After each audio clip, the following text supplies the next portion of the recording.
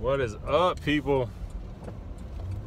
What is up? I am on my way to the airport, heading to Boston. Got a couple days of VxRec STDC Lyon release strategy meetings coming up. I think I'm gonna start documenting my days. Today, actually, it's been 1 year since I stopped doing chemo. A year ago today, I walked out for the last time, which was awesome.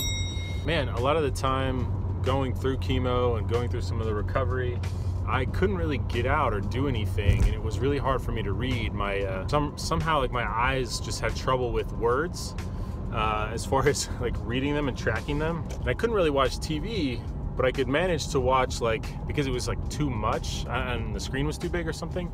But I could watch YouTube every now and then. Sometimes it was just way too bad. I couldn't do anything but like watch the paint dry on the walls. Anyway, I got into started following people on YouTube and watching what they were doing. And what was cool was, you know, they're just documenting their life and things that they were doing. It was neat to, I mean, this may sound weird, but it was just almost like I was able to live vicariously through these other people. I was able to get out, even though I was kind of a prisoner in the hospital or in bed at home, going through the chemo crap.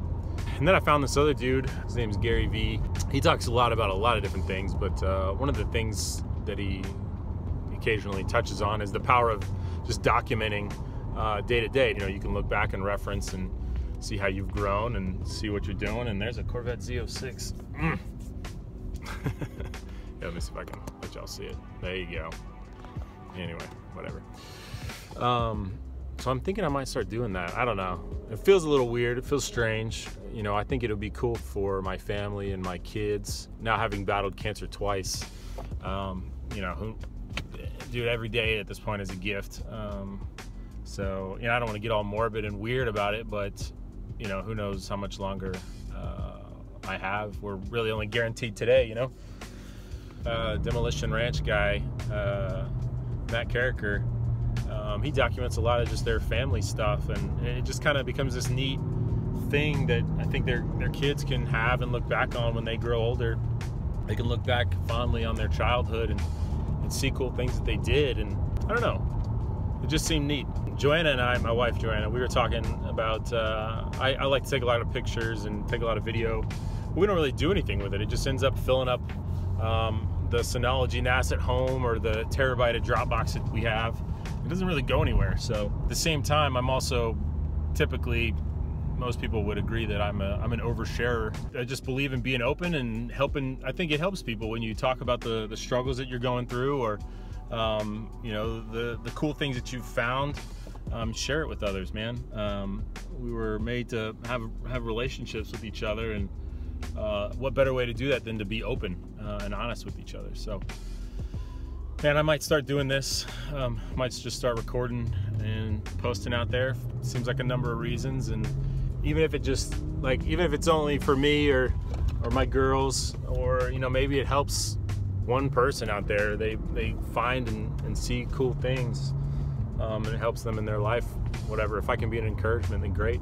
But I hate recording things and then just letting them sit somewhere to rot, you know? So, but I also, at the same time, I love creating things, building and sharing and doing and creating.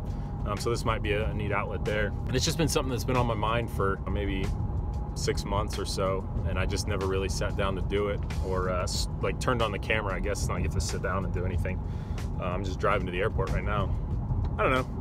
Just figure I'd try it out. Maybe it does nothing, it goes nowhere, but if one of my 4 daughters end up appreciating it, then awesome, you know. Or if my wife looks back on it fondly, or if, you know, in 30 years I look back and, hey, Aaron, 30 years in the future, you know, might be kind of cool. So anyway, at the same time, like, what I love is seeing this from other people, especially kind of in the tech community, very, very supportive community. If one of y'all starts doing this, man, let me know. I'd love to follow you, love to subscribe to you on YouTube and follow you and see what's going on. I'm probably gonna try to keep these like 5 to 10 minutes. So I only plan on maybe recording like 10 minutes of each day, or maybe 20 minutes of each day, edit it down into like 10 minutes.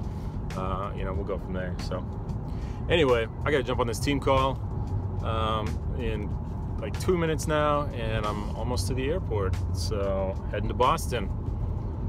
Bring this along, and y'all can see what's going on in Boston the next couple of days. And I can upload it, send it to my daughters, and they can see all this. And I can entertain my family when I'm not there. Because I'm kind of the joker of the family. Try to keep it light. All right, y'all. That's enough for now.